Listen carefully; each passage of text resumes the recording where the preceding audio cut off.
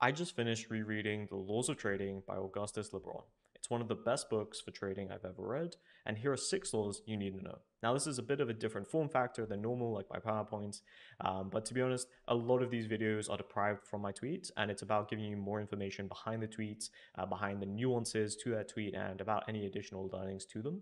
So I thought this was just an interesting way of presenting it. Let me know if you like it. If you dislike it, then we can go back to kind of PowerPoints. But I thought I'd change it up, have some fun with it, and see what you guys think.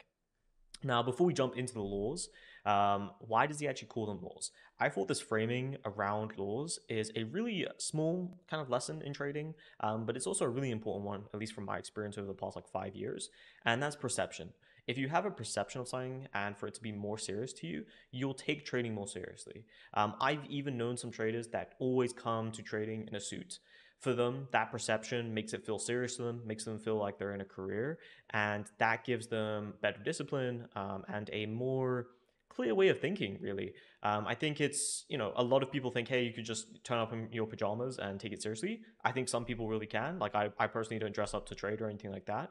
But I think that perception and how he calls them laws makes it a stickier thing to really understand and why they are laws. And that's just a lot better framing than saying, hey, rules or something you should stick to or things like that. Knowing why you're trading and self-awareness is key throughout trading in so many different aspects.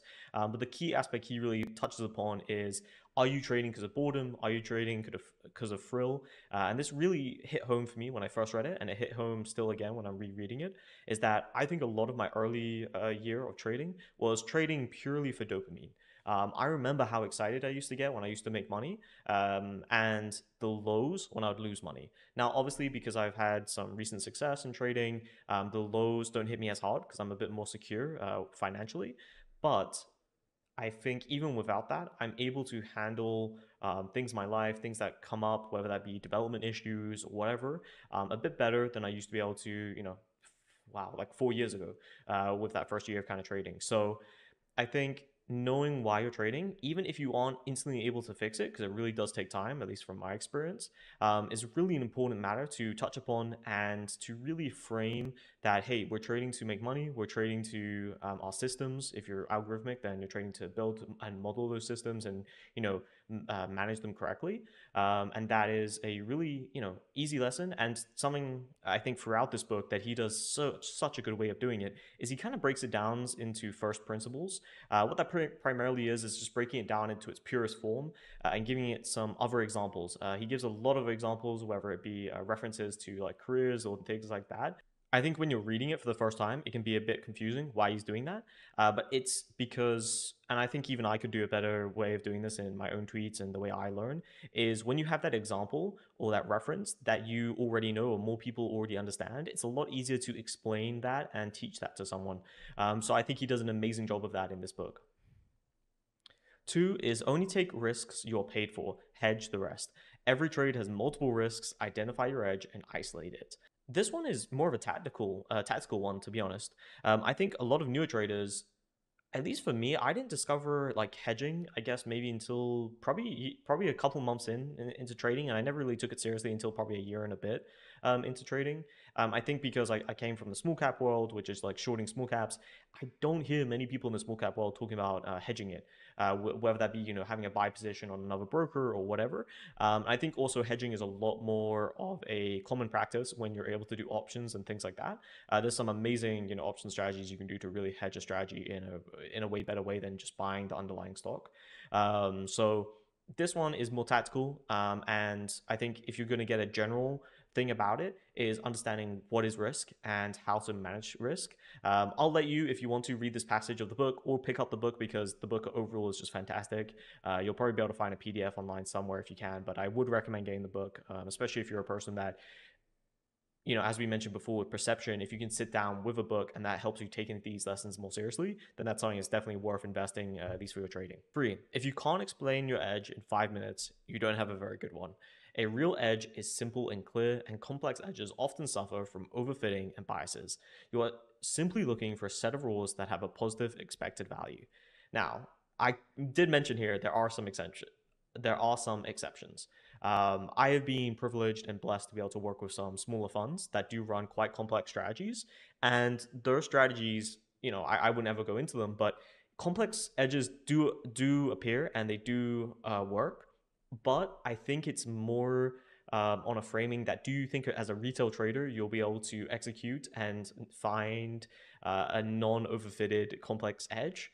I would bet that you probably wouldn't. Even I have found a very difficult time with that. All my portfolio of futures algos are simple edges to the most extent. I think the most maybe has like a couple indicators, and one of them used to do machine learning with it. So I guess that's like the most complex I've gone really for my portfolio. The rest of them are pretty simple.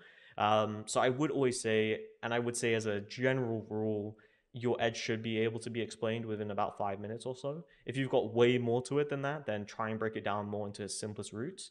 I think always, as well as I was saying, like there's exceptions to it. Like you can have complex trade management rules or portfolio rules, but I will say as a general standard across all of trading, the simpler is normally the better.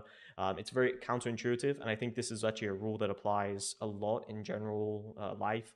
You can see it in business, you can see it in studies and everything. Normally, when you break things down into its simplest form, it actually performs better. It's just doing something simple is actually very difficult. People assume simple means it's easy to do. That's normally not the case. Logically and thinking about it is really easy to do, but actually to execute it consistently for a very long period of time, that's where it becomes quite complex. And that's why also complex edges can be difficult as well. There's just so many unknowns that can go into them when you do have a complex edge. So I know I was a bit of a rant about that one, but I still agree with the main point that if you can't explain your edge quite quickly, then I think try and break it down to its simplest form. Actually, we'll touch upon here. I included the paragraph out of the book about creativity. This is something really underrated, and I know people may find this take a bit strange. This may just be my personal experience, but hopefully you could relate. Is once you get more into the algorithmic side of things or systematic trading side of things, you do realize that a good part of the trading job actually is very similar to being a creative, whether that be like an artist and things like that. For the reason alone that you do have to pull in a lot of inspiration to be able to have your own creativity to create these strategies. Ernest Chan and many other people have always said, like, academic papers and things like that are great, but most of the time, if you just implement whatever they've included in that paper, it's not going to be profitable straight off the bat. You'll probably need to add some additional context from your own experience, from your own creativity to actually make it a strategy that could work over whatever time frame you're trading it. So that creativity, and I like how he touches upon it here, is that it really is an important part of trading. Maybe it's not as important in the earlier stages. That's maybe why people talk about it less. But I think once you have a bit of years under your belt, creativity really does come into it, especially when you're doing like modeling and things like that. Not so much creativity in like how you model, I guess, but creativity in the approaches you take and the way you're doing that strategy. 4. The impossible can happen. Be prepared for unprecedented events and maintain your humility. Stress test your strategies, obviously, against extreme scenarios such as 2008 financial crisis. And remember, enough people relying on something being true can make it false. I think this is a very like go against the herd sort of thing that can happen in trading. That the more people are betting on one outcome, more likely it's actually going to be the other outcome. That's not always true, but there has been actually some data around it. There's a great paper. If I remember, I'll try and link it, or I'll do a tweet about it in the future around it. But the important thing I think here is some people will see, hey, my strategy has a 1% chance of having a huge unprecedented loss because of whatever risk management technique you're using, right? Actually, a really easy example is like if people are using Kelly criterion, then that can be an outcome of that, depending on what half or quarter of Kelly you're using. But just remember, in trading, the market will at some point have that event happen. It's kind of standard, and a lot of investors say like the unprecedented or the unimaginable will happen every 2 years in the market, and that seems very consistent over whatever over like 20, 30 years of data. So just always remember that, and whenever you see a 1%, don't take that as a that's never going to happen. Take it as it's very unlikely, but you still do need to prepare to some extent for that situation, or at least know what you're going to do in the event of that. So very simple lesson, just very difficult to internalize and actually realize when you're working with your own strategies. 5. Data skills are non-negotiable. Success hinges on extracting insights from the sea of data you must be able to access to. You must be able to have access to and analyze large data sets and leverage technology to gain an edge. This is by far something I agree with the most. I think that's pretty obvious for anyone that has looked at any of my other content or my Twitter. I'm a huge person around data and using systems and things like that in trading. So I don't think that come to any surprise. And like one thing I really like he says, and I include in the passage, is finding a needle in a haystack is no doubt easier if you know where in the haystack to look. And that's really just going around like you need data to be able to understand what's going on, what inefficiency potentially is in that data or whatever market you're looking at. I think that does depend on what markets you're actually going into. I think some markets can be more technical, or even you can apply discretionary elements and turn them into systems, whereas other markets, they can be very data and statistically like arbitrage and things like that. So there's different approaches you can do on both of them, of how much you're going to rely on data either way. But I think fundamentally you always need data. I think some of the most experienced traders are able to leverage their own data, which is their own experience, and that's why they can be so profitable. And it's always been my train of thought, and why I've taken the systematic algorithmic route, is that if you can use data itself instead of having to rely on experience, then you get the benefits basically of experience through that data.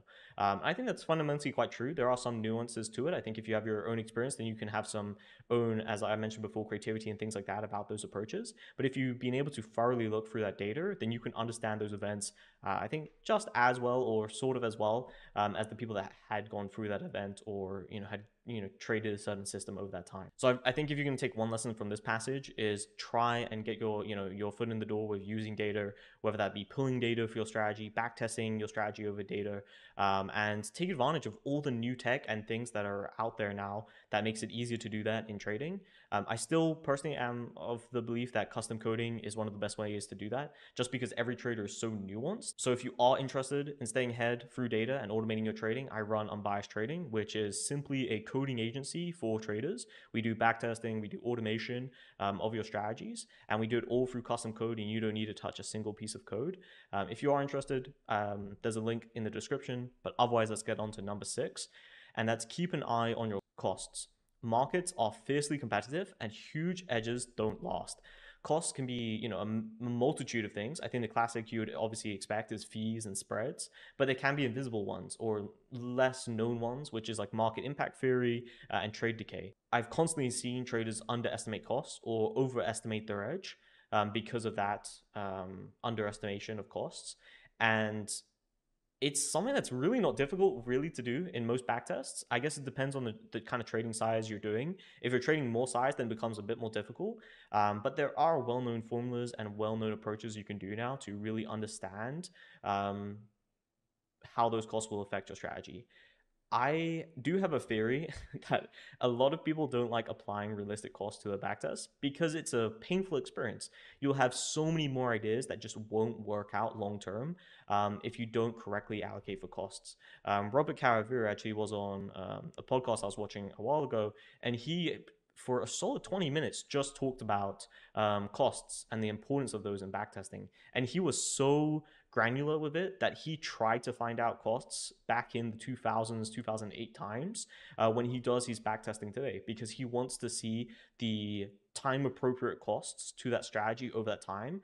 And a lot of times he even was describing a strategy that worked incredibly well from around 2000 to 2010, but they didn't really have, or at least he theorizes, he doesn't have the correct cost data during that time for that strategy, because it performed amazingly then, but then after that time, because he did have cost data, it performed incredibly subpar and didn't beat buy and hold. So there's things like that that can really affect a strategy historically. Now, does your first approach need to be that granular? Probably not. But trying to allocate at least for the common costs, fees, spreads, slippage, things like that, I think is very important. If you're trading more size, then you're going to want to become more complex with it. You're going to want some custom code with it to really measure market impact and things like that. But don't overlook your costs. I know it's boring. I know it kills more of your backtests, so it's a less enjoyable experience, backtesting these strategies, because most of them don't work. But it is something that's very important if you want to protect your actual live capital.